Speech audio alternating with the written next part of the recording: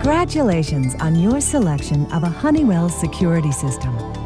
Now that you've made the important decision to protect your home and family, we're going to take just a few minutes to show you how easy it is to operate the basic features of your security system.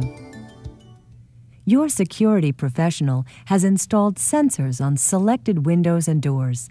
They detect an entry into your home. And as a second line of defense, motion sensors are positioned to detect movement inside the house.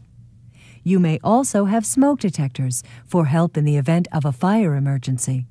If a fire or an intrusion is detected, a siren sounds and a message is sent to the central station. At the central station, trained professionals are on duty 24 hours a day, 7 days a week. They will notify the police, fire department, or the appropriate authority.